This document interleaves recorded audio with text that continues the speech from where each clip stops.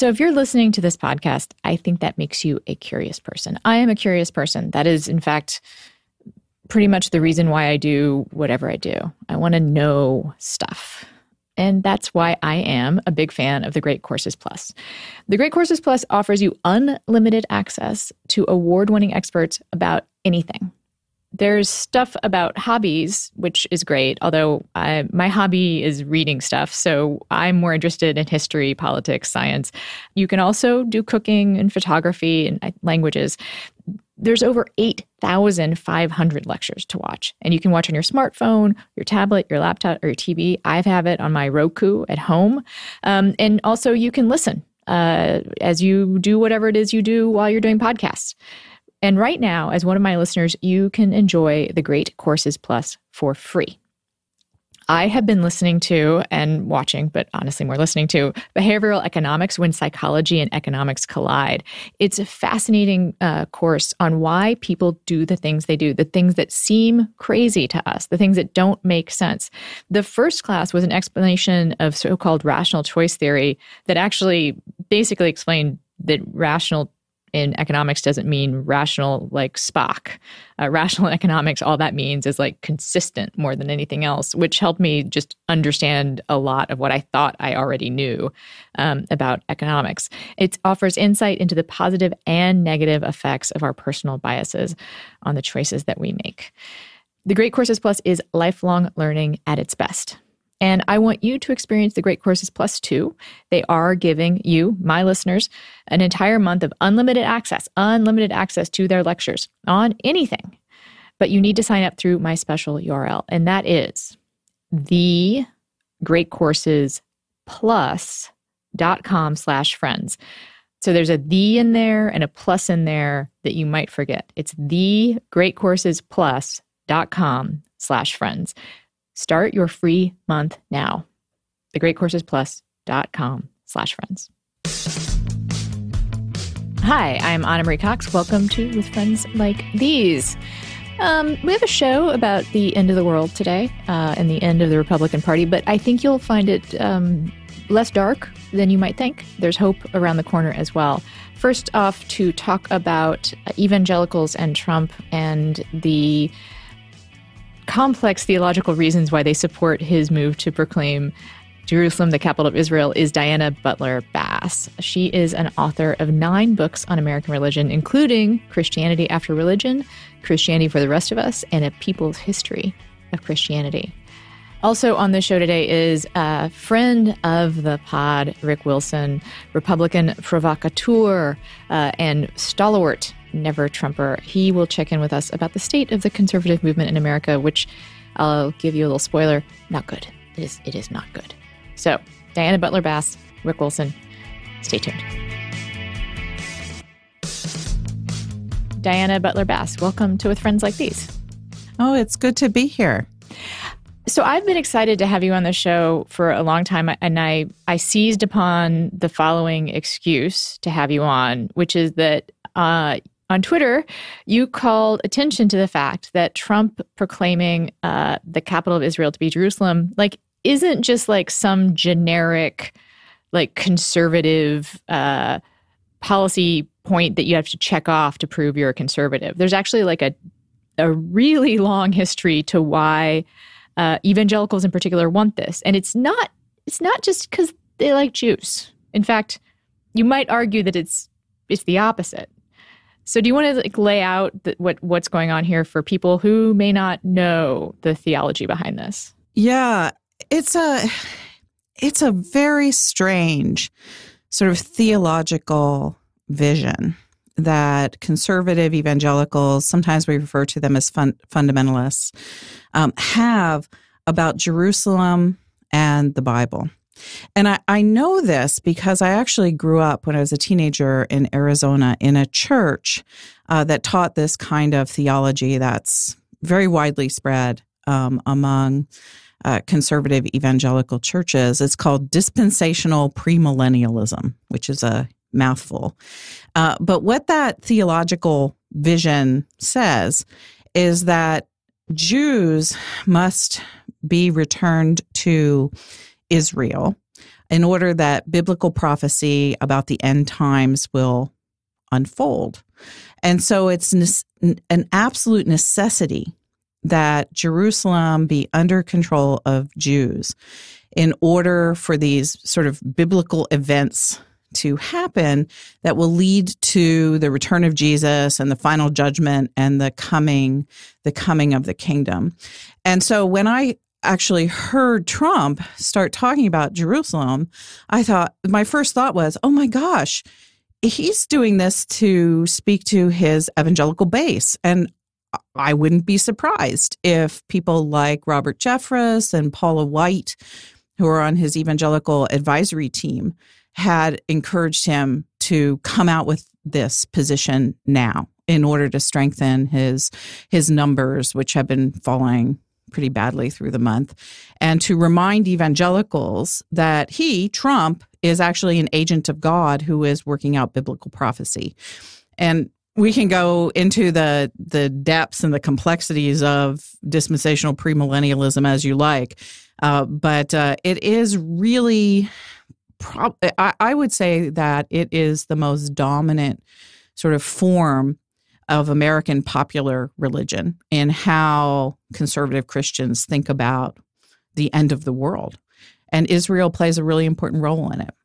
And I think what this does is give some depth to the idea that evangelicals are supporting Trump just as an instrument of God. So I think the thing you hear a lot about is Gorsuch, right? That's why evangelicals support Trump, is that he appointed conservative to the Supreme Court. But there is a sort of even larger framework. In fact, it's a framework that encompasses the known universe because they genuinely believe, especially with this move, that Donald Trump himself can help bring on Armageddon. That's correct. Although I doubt that in most evangelical churches, people are sort of cheering that there could be bloodshed and this huge war in the Middle East.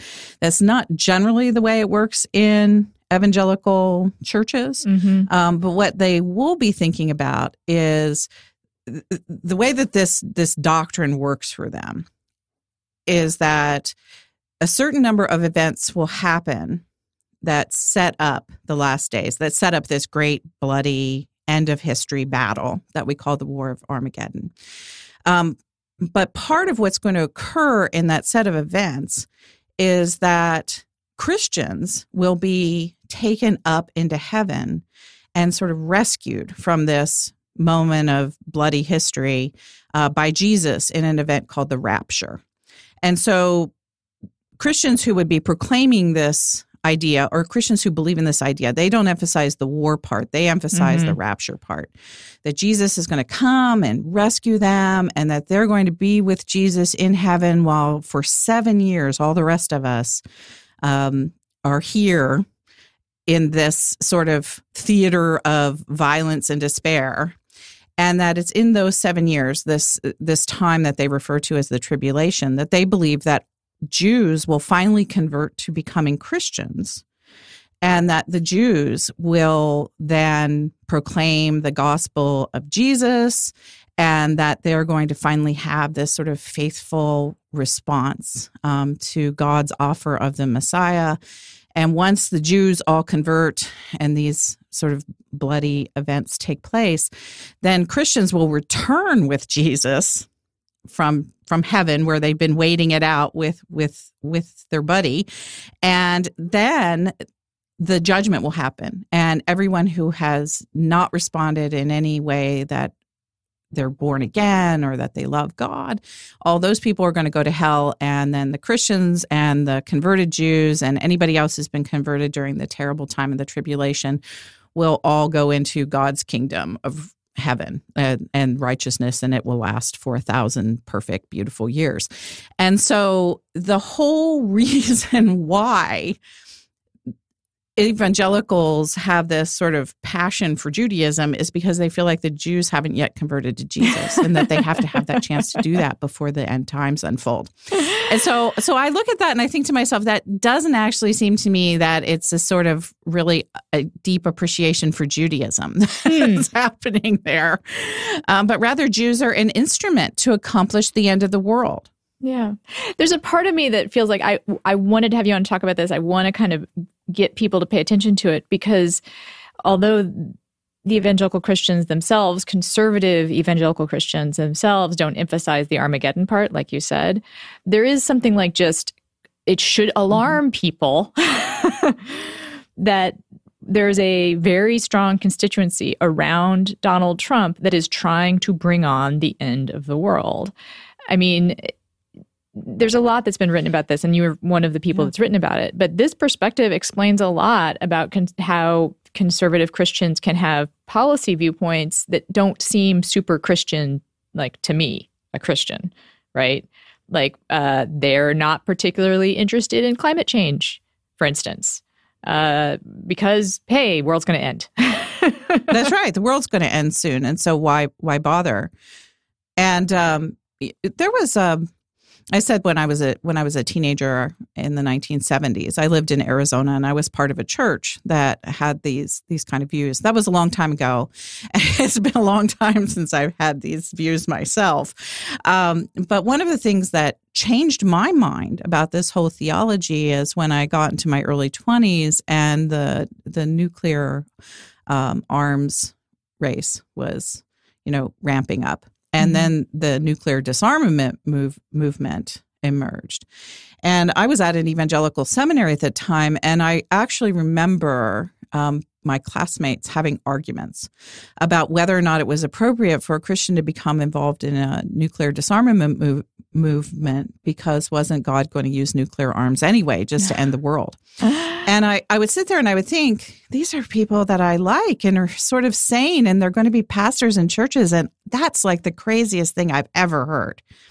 And so it's really strange that people who, worship a God who is the creator of all that is, are nevertheless so callously sort of in disregard of the future of that creation. And a lot of it is related to this kind of theology. It's because, hey, in the end, it's all going to burn up anyway, so why not help it along? Or, it's just part of God's plan. I feel like it also explains their support for the vulgarian, sinner Trump, right? Like there's something, the very like floridness of his lack of faith somehow fits into this nihilistic viewpoint that the world's going to end anyway. And this guy who is kind of terrible is going to be the instrument of that. The narrative, I think, just sort of makes intuitive sense to someone who's grown up in that culture.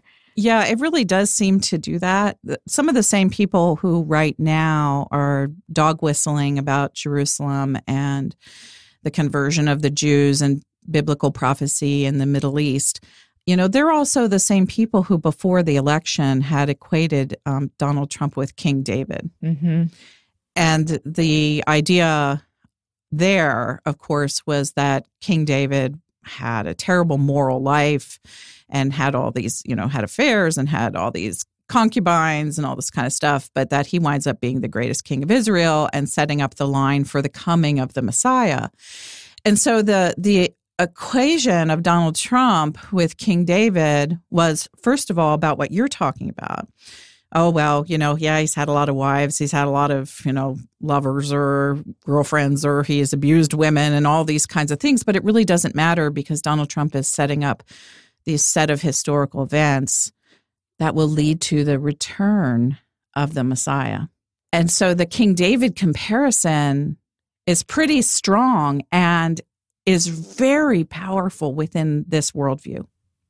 I also feel like we should hasten to add, as both of us proclaim ourselves to be Christian, that this stuff about the Armageddon and the rapture isn't actually really very much in the Bible. That's a real specific and relatively recent reading of that text. Yes, it is. Yeah, that was actually, for me, one of the reasons why I went off to graduate school and got a PhD in religious studies. My expertise area, my academic expertise area, is the history of American fundamentalism. And I actually worked with a fellow by the name of George Marsden, who is probably the most influential thinker and historian of the last 40 years on the subject of the development of fundamentalism. And one of the things that Marsden pointed out very early on in his work, which spans from about 1975, and he's now 80, so he's retired. But he talked about how this apocalyptic worldview, dispensational premillennialism, was born in the 1840s. And it was literally a sort of vision of biblical interpretation that was invented from almost whole cloth by a Church of England minister by the name of John Nelson Darby. And Pastor Darby got very frustrated with the Church of England and wound up founding a small denomination in Ireland and in Britain called the Plymouth Brethren. And the Plymouth Brethren had this remarkably spelled out sort of view of history, that there were 7 distinct dispensations of time that the Bible talked about. And Darby went and he, divided the Bible up into these sort of 7 portions. And in a very real sense, the whole worldview, the whole theology is anti-Semitic, because Darby talks about how one of the earlier dispensations is the dispensation of the law. And that's when God worked primarily through the Jews. And then that dispensation is replaced by a dispensation of grace. And essentially, during the dispensation of grace, which is the time that Darby said we were living in now, and you have to remember again, this is all being written in the 1840s, this dispensation of grace, God works only through the church and not through the Jews. But that God still loves the Jews. And that sometime in the future, during that 7th and last dispensation, God was going to use the Jews again to forward God's purpose for the universe. And so what this apocalyptic theology is that one day the age of grace, the age of the church, will come to an end. And then this other thing is going to happen that will take us to the actual end of history. And it's during that last dispensation, the rapture, the tribulation, and then what's called the millennium, that the Jews will finally fulfill what God's purpose was for them, and that was to worship and to praise the Messiah forever. And that Messiah, of course, is Jesus. And so there's this sort of deeply sort of anti-Semitic theology, which doesn't like the idea of Jewish theology based around the law, that thinks that the church is superior, and then says, well, Jews are going to get a second chance, but God has to work with the church first. And this theology became pretty popular in England, but where it really caught on was the United States. Oh, I was just going to say, in order to get this reading of the Bible, you kind of have to cut and paste a new Bible together.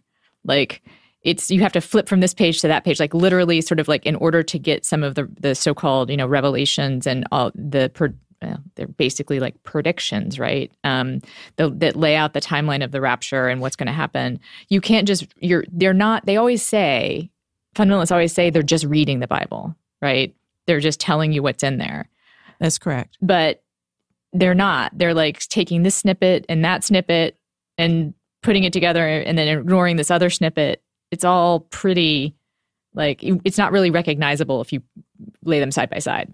Yeah. And, it really does relate to that, because many American fundamentalists think of the Bible as kind of like a history textbook.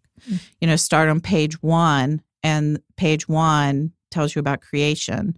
And then it's a sort of a chronological arc that you would like reading a book by John Meacham. It's just a chronology of human history through time. And so you have the beginning, you have all the stuff that happens in the middle, and then you have the end. And so fundamentalists, when they looked at Scripture in the late 19th century, they looked at it like it was a history textbook. And they thought, well, God worked this way, and then God worked this way, and then God worked this way, and then God worked this way, and it's all building through time, and it's going to end up this direction. And what they don't understand, of course, and the traditions, I'm an Episcopalian now, and I have been for 30 years, but the way we read the Bible is that the Bible is a collection of these beautiful ancient wisdom texts, and some of them are poetry, and some of them tell us some things about history, and some are wisdom literature, and others are apocalyptic literature. There's a lot of different kinds of things in the Bible, and it's not a chronological book to be read like you'd read, as I said, sort of like a John Meacham history of Andrew Jackson. Yeah, it's just not the same thing. But fundamentalists in the late 19th century thought it was. And that's where they get this very literal idea. And when they approached the Bible with those sort of 19th century historical lenses on, this is what they thought they found. The beginning, the middle, and the end. And they got fascinated by the end. HelloFresh is a meal delivery service that shops, plans, and delivers your favorite step-by-step recipes and pre-measured ingredients so you can just cook, eat, and enjoy. I have tried other home delivery meal kits, and I will say that HelloFresh is definitely the one that lays it out for you the best. If you think that you don't want to cook at home because you're just too tired after a long day of work, HelloFresh has you. Because once you start, you're kind of already doing it, you're already in it, and you're done pretty much before you know it. They offer a wide variety of chef-curated recipes that change weekly, and there are 3 plans to choose from. Classic, which is a variety of meat, fish, and seasonal produce. Veggie, which is vegetarian recipes with plant-based proteins, grains, and seasonal produce. And then Family, which is quick and easy meals with yum-worthy flavor for the whole family. You can choose your delivery day for when it works best for you. You can pause your account for weeks at a time when you're out of town. And all the ingredients come pre-measured in handy, labeled meal kits, so you know which ingredients go with which recipe.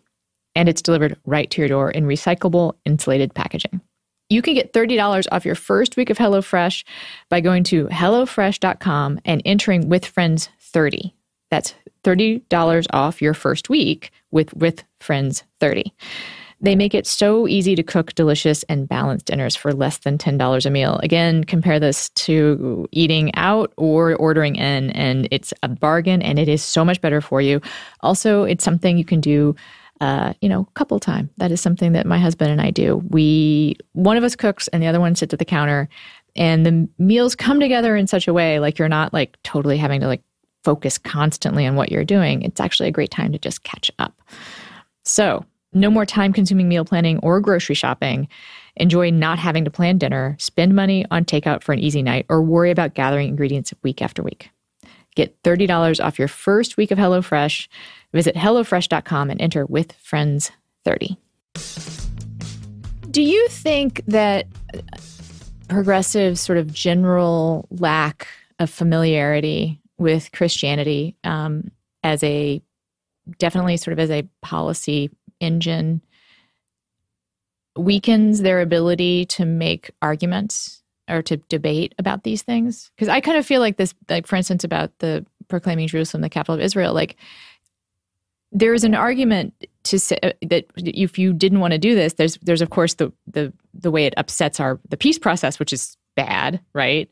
But there's also like you're doing this for this crazy reason that is ultimately about wanting to, destroy the world. But progressives, I think, just genuinely don't know that. Do you think, and that reminds me of sort of the larger point, do you think that progressives who aren't familiar with Christianity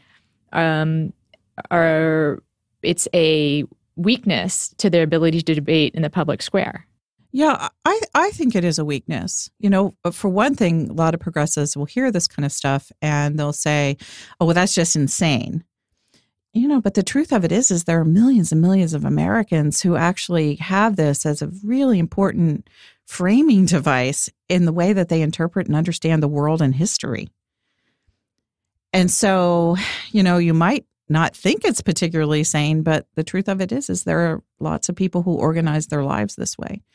And I was sort of fascinated when I saw the statements that came out by many of the people who were on Trump's Evangelical Advisory Committee. Several of them specifically appealed to the centrality of Jerusalem in biblical prophecy. Robert Jeffress said that outright. He said he couldn't be happier about what Trump did because obviously Jerusalem is the beloved capital, beloved city of God from the Bible, and it is at the center of biblical prophecy.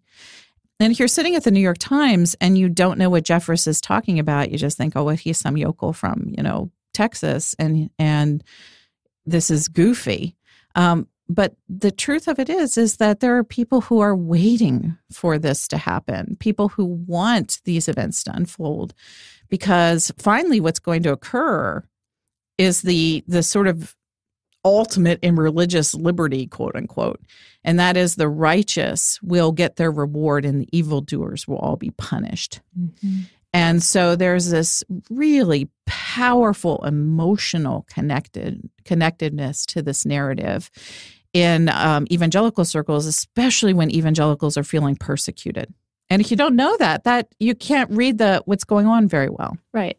And I think a lot of people who are, secular minded, in my experience in the mainstream media is that most journalists are, whether or not they're conservative.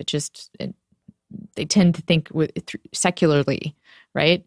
I still do, actually. I mean, I would say that that's sort of the norm for a lot of people in this demographic. I think they shy away from even mentioning religion, except as an identifier, because they feel like maybe they'll get it wrong, or maybe it'll sound condescending. But I feel like, for instance, on this Jeffers point, reporters all the time talk about, say, Republican tax policy and point out that Republicans have a philosophy of tax policy, right? They believe that if you cut taxes for corporations and rich people, it'll grow the economy. That is, I would say, almost a theology. It is an argument of faith more than it is an actual statistical or economic argument. But I can imagine someone reporting on the evangelical response to Trump's announcement and just saying in print, this is why, this is important. Like in the same way that you would say, Grover Norquist, who believes that tax cuts will propel the economy forward, said da-da-da-da-da. You could kind of say Robert Jeffress, who believes that the Jews controlling Israel will hasten the end of the world, believes da-da-da-da-da. I mean, it sounds weird, but I think you can start to contextualize stuff this way, and I think it will be helpful to people. It doesn't have to be condescending or not condescending. Yeah. And I think that it would maybe start to alert people who don't believe this, that this is a thing that they have to engage with. Yeah, I think about it in the way that I just explained it to you. I mean, there's almost two levels in which my life as a writer work. And one is that, I'm a professional. I've been a college professor. I've been a seminary professor. I write about religion, and I know all this analytical stuff and these tools. I use these tools, the same tools that secular journalists use and professors in secular universities. But then I also have this personal story, and the personal story is that I was part of one of these communities for a significant early part of my life. And so I hear the theological angle of it very quickly, because that's where I grew up. While my classmates were smoking pot and getting drunk in the football field, I was going to Bible study. And so as a professional, the theological language and the theological worldview, it always pops for me. I am always aware of it. And so when I sit down, I try to explain this to students or friends. What I think the best way of explaining something like dispensational premillennialism is not, oh my gosh, it's nutty, even though it was one of the things that made me decide to walk a different religious path. I couldn't stay in that community anymore. I had to become a different kind of Christian. It's a philosophy of history. And that makes a difference, that the people who are Trump's religious advisors have a philosophy of history. And when they sit in a room with him and they're praying with him, or they're advising him on something like the Holy Land, that philosophy of history is front and center for them. And they are going to be teaching him that and trying to shape the choices he makes around that philosophy of history. And for me, it comes down to something that simple. And they'll make room for him in that philosophy, like That's right. shape their beliefs about him to fit him into the philosophy.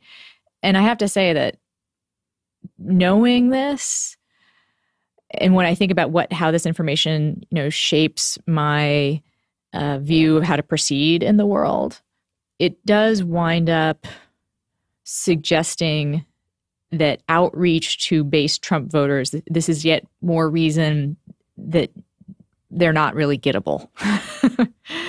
That it is extremely difficult. I think I said that in the Twitter thread where I was writing about this. Right. It's really difficult to change a philosophy of history that somebody holds, especially if they think it comes from the Bible. Yeah, they're not gettable. And also the kinds of arguments about policy outcomes that make sense to maybe most people, that have to do with marginal tax rates and even, more mundane things. I don't know what they would be off the top of my head, but, healthcare, which isn't mundane, but it is a policy, thing that seems quotidian, at least. Like saying to a base evangelical voter, Trump is taking away your healthcare is not an argument that's going to necessarily change their mind, because he's part of history, and that's bigger than even healthcare. Yeah, and they're contributing. By supporting him and by praying for him, they're actually contributing to the unfolding of the sacred intention, to sacred history. And, it's a way that they're doing their part. Mm. And I find it really difficult to know how to talk about that, too, with people who are supporting Trump for these sorts of really deep religious reasons. Mm. Well, they're, religious extremists is one way of putting it. And there are whole departments of our, Department of Defense that think about how to radicalize people. And I think there are methods. We just don't think about it, of course, when it applies to, evangelical, conservative, white Americans. I tend to think that where we end up as progressive commentators is just, turnout. Turnout. That's like the only answer here, because these people are not gettable. And I think about Roy Moore and what's happening in Alabama. I think definitely there's a strong contingent of this theology supporting Roy Moore. You hear it. His spokeswoman appears to be one of them. Those people are not gettable. They're just not. And they can hold in their head this idea that Roy Moore might be a child molester. It may be, and it just doesn't matter because there's this larger story that they're a part of. Yeah, because he's doing God's will. Yeah. Okay. But there is one thing that I have found pretty interesting that I would hope gives you hope, and that is when I wrote a Twitter thread that a lot of people saw and started talking to me about this stuff about the end of the world and Jerusalem and Trump. I got hundreds of responses and private emails from people who told me that they used to believe this stuff, but that they don't anymore. And people told me stories about how it just became increasingly untenable to them, that when for example, when their kids were born, they realized that life was beautiful and they didn't want to think about the end of the world, but they wanted to think about the beauty of life.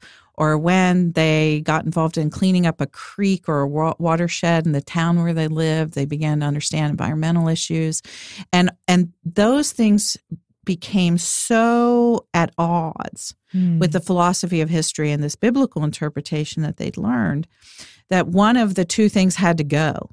Either they had to let go of a meaningful experience that they'd had of love and life and beauty in this world, or they had to let go of the theology. And that sort of moment where everything fell apart for them was a moment in which they decided that they were going to either leave religion altogether or they were going to find a different religious tradition. So I know that there is within a good number of people in these communities, if they really think about this and they think about the things that they love the most in their lives, most people are not going to sacrifice their children to some theoretical idea of the War of Armageddon in the Holy Land.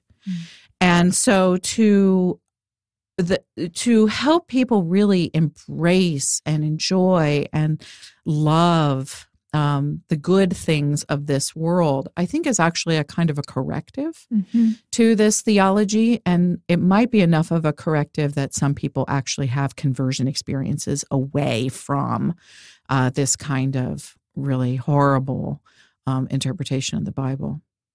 Well, that's sort of what the idea that this show is built on. The idea that individual conversations are different than political messaging, right? And individual experiences are the things that can change, individual points of view. That we may be sort of people doing democratic messaging might not think too hard about trying to convert evangelicals as a group, but, we who feel that that is something that's possible can, in our individual lives, live a truth that might be attractive to someone who is currently an evangelical, right? And we can engage them personally and do our own kind of evangelism, really. And which I've always, I argue in the show all the time, the best form of evangelism is attraction, not promotion. The best form of evangelism is to live values and to live a life that makes other people curious about how you do it. So when I hear those stories, that's what I think of. And I think it's pretty powerful.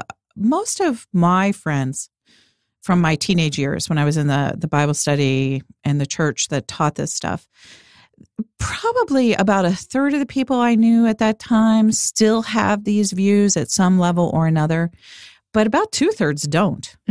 And the biggest thing we used to talk about when we were teenagers, and we would be talking about the end times and whether or not the rapture was coming, is that here we would be sitting in a room where we're 14, 15, 16 years old. And we, of course, have been told that you're not supposed to have sex until you're married, so purity culture and all of that was so important in that church.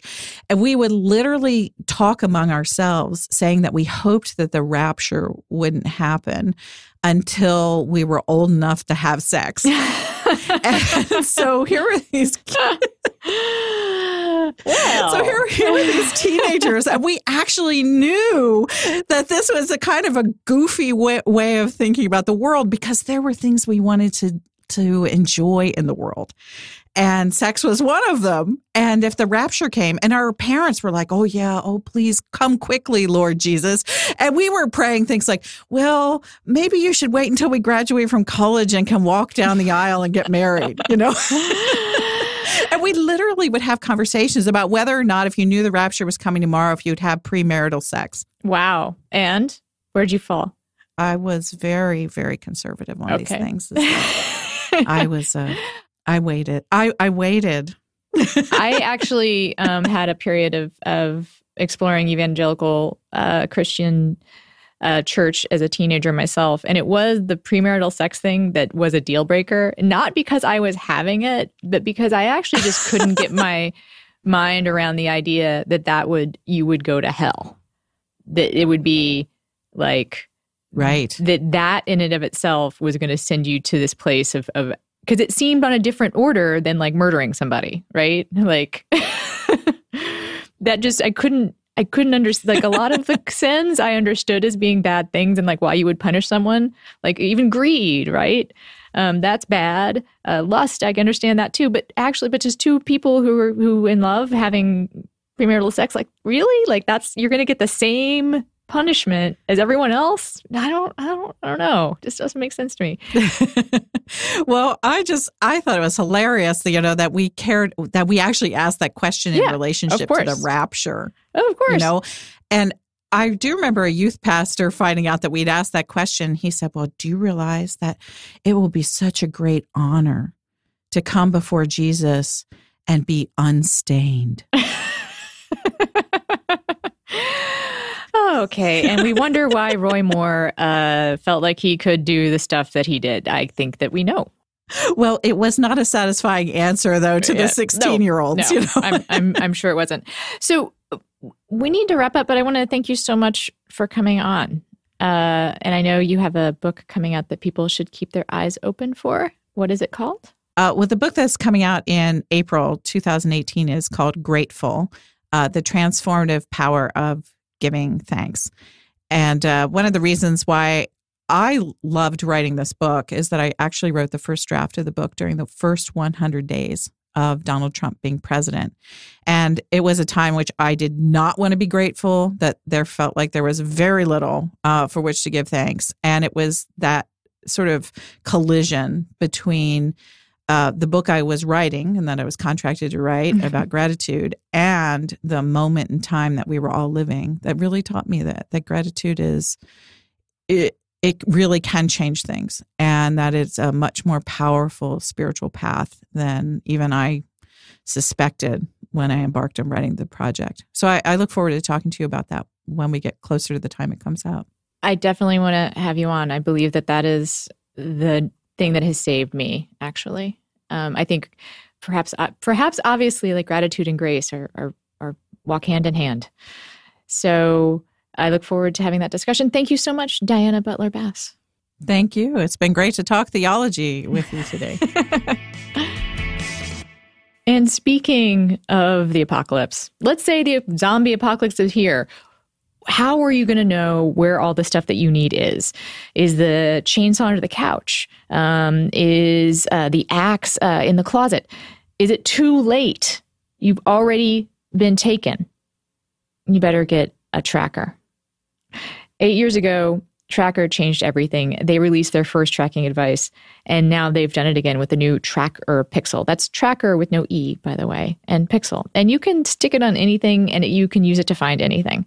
You'll never worry about losing things again. Now, in reality, the zombie apocalypse probably isn't the thing you're going to be worried about, but oftentimes it feels like the kind of pressure we're under when we're leaving the house, right? Like I know for me, I tend to run a little bit late for things, so that, frantic kind of padding of pockets, or if you're a lady person who carries a purse, or anyone who carries a purse, the frantic digging through that, black hole, you don't have to do that with Tracker Pixel.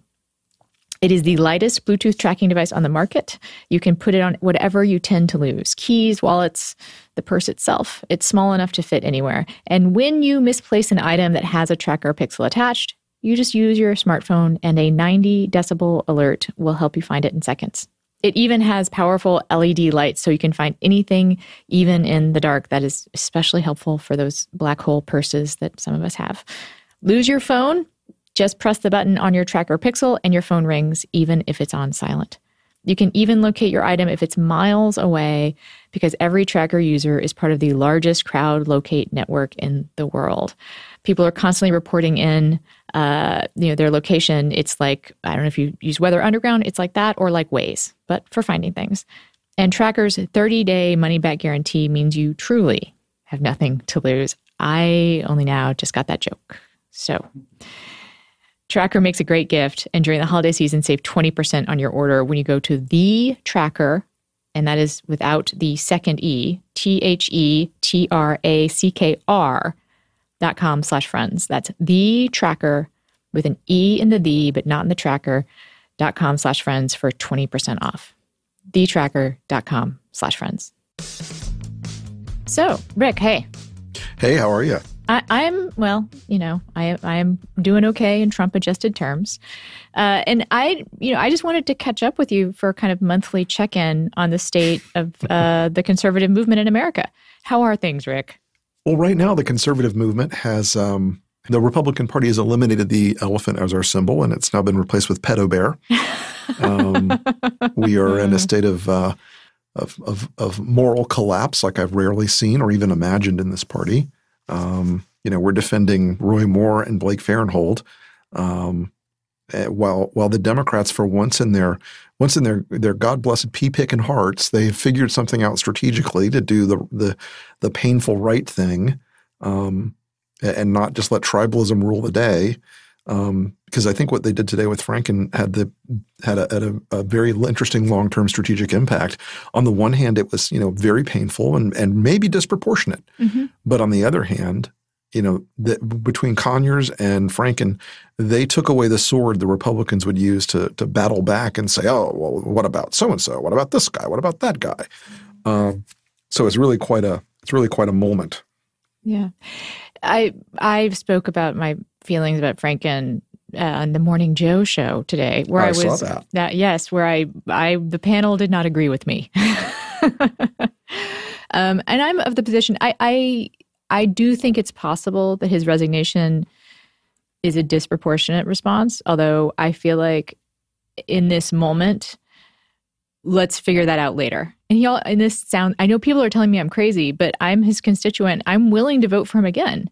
I just think at this particular moment, to take time and try and get things right and to step down is a sign that you really want to be a part of the movement to change things, and it has the added benefit of being a good strategic move. Like, that's not my first line thinking on it. I grant that maybe my time living outside the Beltway has perverted me. Well, remember, I'm a shallow political operative, and I look at these things in the you still have to look at through what's the expedient course, which would have been to stay and fight and keep that member of your caucus number there and scrap them and try to beat this thing down. But strategically, and I like to say this a lot. I've said this to you before. I think Democrats are holistically pretty terrible at politics in the big picture stuff. This actually looked to me like they really had their act together in terms of doing something that was painful, but that has a downstream benefit for them as a party. And unfortunately, I'm seeing the exact opposite thing with my party. There are people who are literally saying things to me like, yeah, it's just Alabama. Nobody's going to care. Roy wants another vote in the Senate. We need his vote on judges. And, if he'll vote for a Supreme Court justice, the next one, then we're fine. We don't care. Nothing's going to happen. No big deal. You guys predicted Trump would lose, and now you're wrong again because Roy Moore's going to be a hero. Yeah, I actually, you have been around the block and seen a lot on the Hill. I won't ask you to predict the outcome in Alabama because I think I don't want to know. I don't want to know what your professional opinion is. I have a weird prediction because no one can model, in my view, either the shy Jones voter or the shy Moore voter. And there's been I'm on a couple of Slack channels and a couple of email chains with all my pollster friends. Yes, it's as nerdy as it sounds, trying to build a model that figures out what the heck is going on in Alabama. And, you can make an equally compelling case that Doug Jones is going to win by 5 points, or an equally compelling case that Roy Moore is going to win by 9 points. And it all really comes down to the question of, how deep is the repulsion among Republican women, and how much are they saying, I'm not going to vote, or I'm going to still vote for Roy Moore and actually going to go vote for Doug Jones. And the flip side of that is how many other people are saying, I'm not going to vote for Roy Moore, but in their secret heart of hearts are still going to go out and, vote for the pedophile. So it's a tough modeling assignment. And, you can look at Alabama as Alabama, and it's one of the deepest red states in the country. And there are a lot of people who believe that the earth was 6,000 years old and Jesus rode a dinosaur, and that Roy Moore, is not gone far enough. So, but on the other hand, it's also not the cliche that everybody thinks it is. And there are some affluent, educated suburban folks around Birmingham and Huntsville and Mobile who could swing this election. And the big X factor is the one that hasn't been in play in this thing, and that's the African American community, which is a very large percentage of the vote in Alabama. And the question is, has Doug Jones got them motivated enough to come out? And I think having guys like Steve Bannon, who's a Klansman in everything but the pointy white hat, campaigning there, doesn't hurt. But I don't know if Jones has got them motivated enough to make a decisive impact yet. I will not pretend to even be on nerdy pollster email chains, but I did see the Vice News piece about the African-American vote in Alabama, and it was not encouraging for those of us that would like Doug Jones to win. They feel disenfranchised and ignored, basically, which is, I think, a justified reaction. Indeed. And perhaps there will be downstream lessons from this for Democrats. I hope that there are. I would hope that the election of Trump taught us something about taking the African-American vote for granted. But it, at least in this particular case, doesn't seem to have. I will ask you this, which is this, the conservative movement with the pedophile bear as the symbol. Your expert analysis on this, is there a place to go that's lower? Because I don't even want to think about it, but cannibalism? It feels that guy who ate a face in Florida for president. Right. I mean, we are really at the point where it's like, public infanticide, cannibalism. I don't know, some sort of scatological horror show. We are just at the point now where the Republican Party, in a meaningful way, because it is run by Donald Trump, has commanded its resources to devote themselves to electing a pedophile to the U.S. Senate, a kid diddler. This is a creepy stalker. This is the kind of guy that if you found him doing what he did with these teenage girls as a dad, you don't reach for your mouse to fire up a snarky tweet. You reach for a shotgun. And this is the kind of guy who would be in prison in many, many places if he was caught doing what he did. And the party of Lincoln is now defending and actively, aggressively advocating for a guy who is a pedophile. And I don't know how you get much lower than that. I really don't. And, Moynihan used to say that, defining decency down or deviancy down. We've defined the Republican Party way, way, way down. We've elected a guy who's an authoritarian status. He's not a conservative. We've elected a guy who, governs by rage tweet.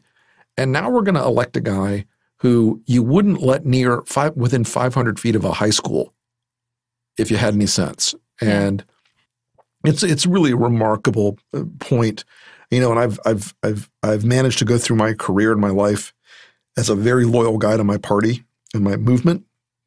But if I were in Alabama, there wouldn't even be a millisecond of hesitation that I would vote for Doug Jones. Not even a millisecond. I don't agree with him on a whole spectrum of issues, but Doug Jones never took little girls to his house in the woods and undressed them. And Doug Jones never expressed interest in having sex with girls who were in their mid-teens. He never called someone out of pre-calculus to ask him on a date. Right. I mean, and look, if that's the standard now, if nothing matters in the party whatsoever except the R after the guy's name, then, this is a party with a death wish.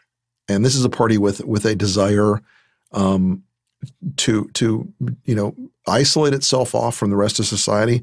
And unfortunately, parties that are operating in that narrow bandwidth end up losing races and end up losing elections. And, if the Democrats are smart and stick to this sort of new principled position on harassers, they'll be able to put Doug Jones around the neck of the Republicans for a very long time. And look, I've talked to some folks in the Senate. You mean more and more around the neck of the Republicans? Mm-hmm. Yeah.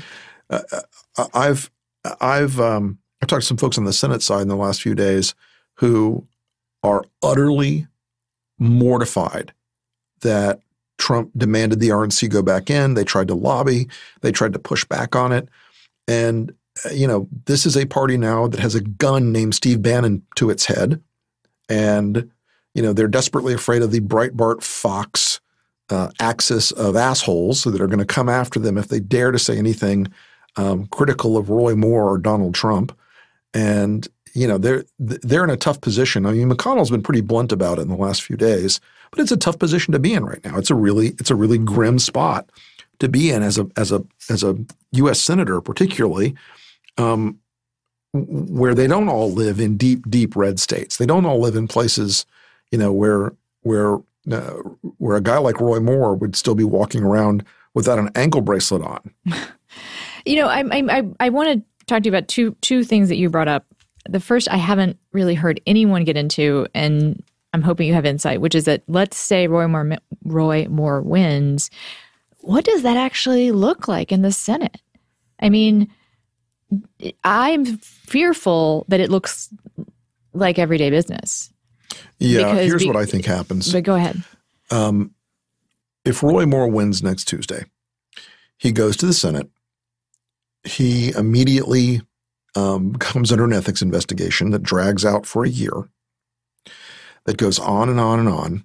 It becomes a grinding shit show, he said, she said. Fox and Breitbart and Limbaugh and all the rest of the constellation of new and existing right-wing media guys spend a year trying to burn these women down. And then Roy Moore does nothing in the Senate but talk about judges, talk about Supreme Court justices. And we've got to keep him around for that one special vote that's going to come down the line when, Ruth Bader Ginsburg, drops dead of a heart attack or what have you. They're going to make that their excuse. They're going to say, oh, it's just about the judges. It's just about the Supreme Court. And if we don't have this one critical vote, we'll lose everything, and he'll have this wall of defense from Breitbart and Bannon and those guys. And what'll happen is the leadership will not do what they should do. What they should do is refuse to seat him. Remember, they still have to vote to seat him in the Senate. Right. It's procedural. And regardless of what the people of Alabama, think about Roy Moore, we are still a nation of laws and the Constitution. And the Senate has the right under the Constitution to establish its criteria for seating people. You could say no.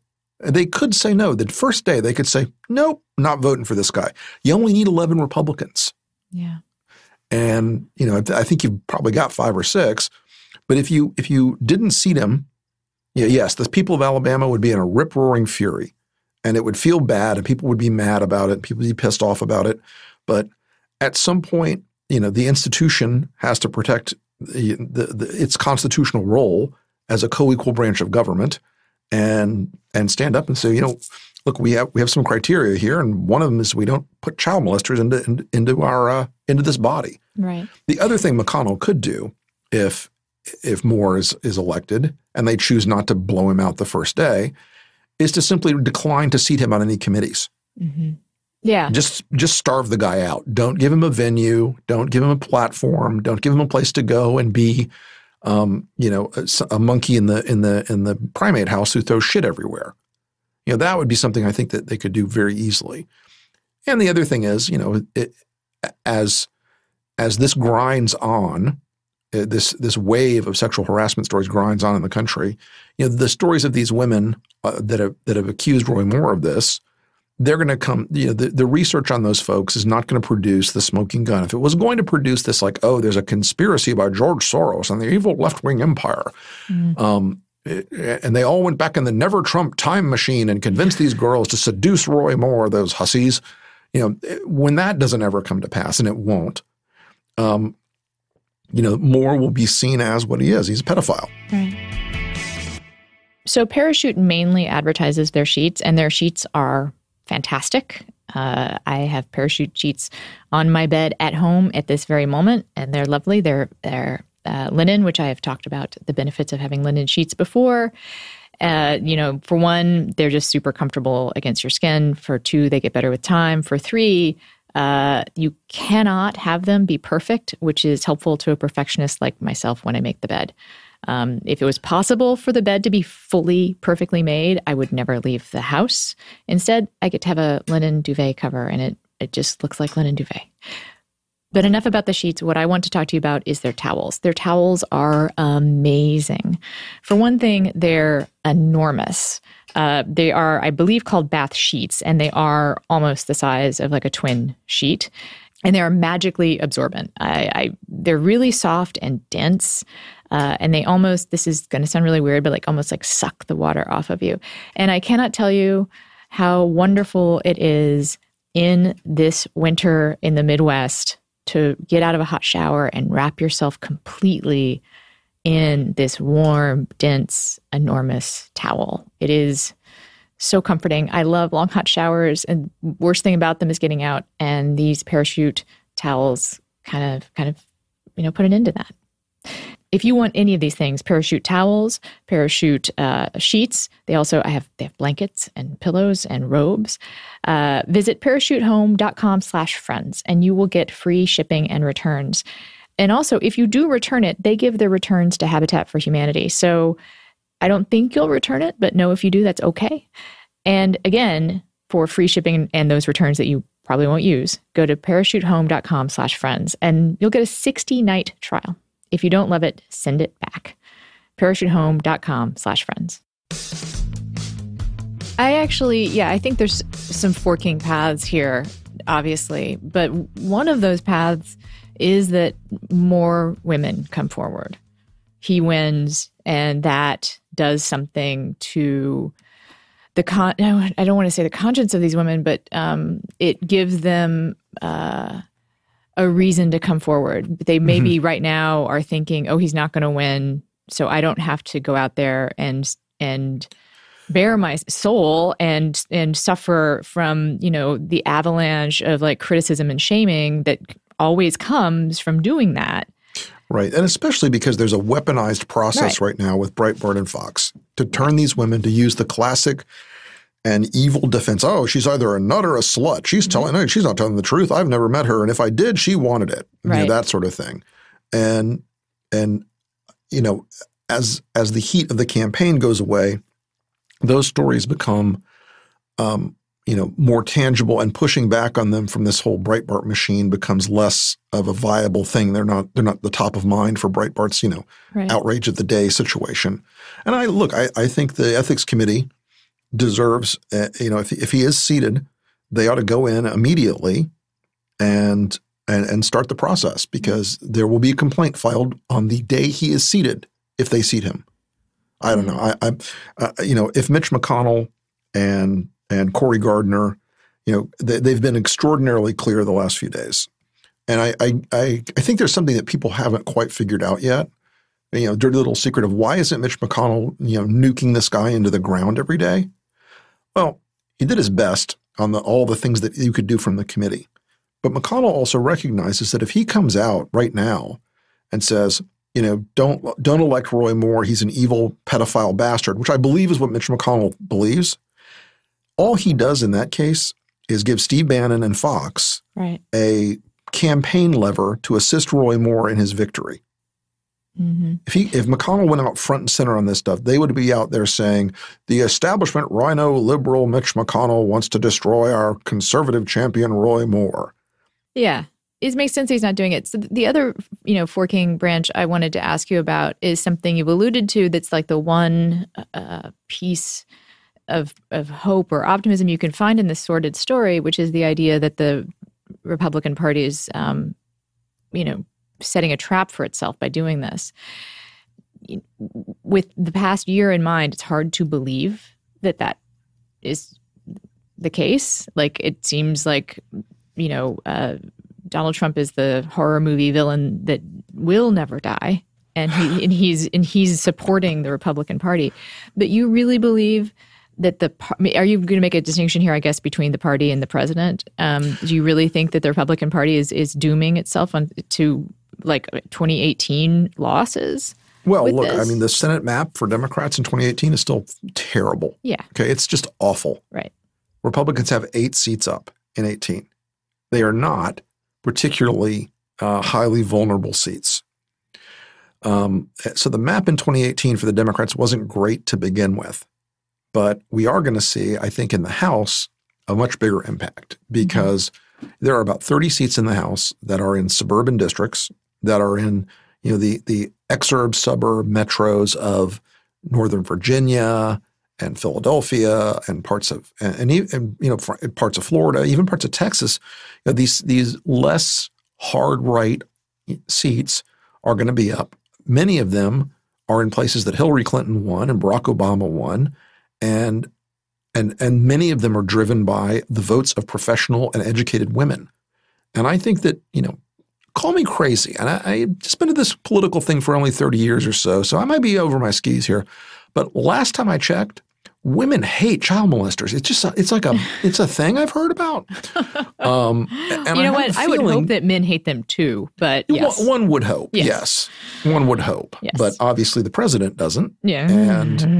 And obviously Steve Bannon doesn't. These guys are perfectly good with a pedophile, with a guy who wanted sex with teenage girls when he was in his 30s. I mean, this redefinition of the Republican Party as we're going to win no matter what. We're going to take, whatever pulls up behind the sewage barge of Steve Bannon's party and drag it onto the deck and say it's the greatest Republican since prepared mustard. I think it's just a terrible outcome. And I do think there's a certain among Republicans who have a shred of decency left, and there are quite a few. Who have spoken out publicly about war, and many in the Senate, frankly, they've looked at this and just said, it's like your question: how much deeper can we sink? How much further down do we go? How much are we going to let this guy drag us under? But moral courage is the thing in shortest supply in Washington D.C., and it always has been. Yeah. And speaking of that, one more twist on the Franken story, which is that I, came out suggesting he resign. And I, again, still believe that was the right thing to do. And a lot of the immediate pushback I get from my fellow liberals is, there's a version of he'll resign when Trump does. And then, well, if you want Franken to pay, or if you want Franken to have consequences, how come these other senators aren't calling for Trump to have consequences for his, alleged sexual assaults? And I guess that brings to mind, do you think that it is a lack of moral courage, or it is smart politics for Democrats to not talk about the sexual assaults that Trump is alleged to have committed? You could talk about that. That is a thing that Democrats could do. I mean, I think about it almost every fucking day. Sure. So, I mean, look, and I don't want to go down the rat hole here, but, Donald Trump's pattern of behavior over time that is explicable and recorded and acknowledged, from the least consequential, and I'm saying this very advisedly, from the least consequential of the smack talking, grab her by the pussy talk like that, to the most consequential, which are women who've accused him of assault, and folks who have brought up his connections to noted pedophile Jeffrey Epstein. From the spectrum of bad behavior on Trump's part, it's enormous. Yeah. It is also right now sort of baked in the cake. It's not going to move Republican men or the less educated away from Trump. It may move Republican women away from Trump, but they were already doing a pretty good job of that on their own. And I think it almost distracts because it almost puts it back on the celebrity aspect of Trump, and almost puts it back on that, he's a TV star, he's a character, he's a wild man. And I think if Democrats are strategically smart, how do you dismantle Donald Trump? Short of him eating himself into a grave of filet-o-fish. You dismantle Donald Trump by eliminating his power to do anything in Washington. Yeah, and I think it is painful, almost literally painful, to think that he won't have reckoning on this specific set of charges. Yeah. I think you understand, but I agree completely. He is a man that has deserved a reckoning on so many fronts for so long, and karma is a magnificent bitch, but she has not yet decided today is the day. Yeah. And I wonder if the tribalism of the Republican Party has become so powerful that the day that it all collapses, as evil always does, the day that it all collapses, the day that it all goes downhill fast, I know a lot of these guys are going to try to quickly rewrite history. Oh, I always hated Donald Trump. He was always, but I don't think you get away from this one. I don't think you wash this stain off. If you've been a guy who's even sat silent or even said things like, well, the people of Alabama will decide about, pedophile. And there's no culture on this earth that's cool with that. And the fact that Donald Trump has forced at least his faction of the Republican Party to become cheerleaders for this guy, it's amazingly repulsive. And hopefully they'll be held to pay. I hope so. Well, Rick, thank you for stopping by. Get some rest, please. I shall. And we need you. We need you in better fighting form. Because I was actually just talking to Steve Schmidt today about how we do need to work together. Like, this is going to have to happen, right? Like, yep. It's not just a marriage of rhetoric. I think when we started having these conversations, I guess now, probably 6 or 7 months ago. Yeah. I don't know. We were kind of feeling our way towards what are we going to do as not just as partisans, but as Americans to manage this thing and to try to mitigate it and try to come out of it on the other side with something that isn't, Mad Max radioactive hellscape. And, I think that urgency of that need is growing really rapidly. I think that this race in Alabama has catalyzed that.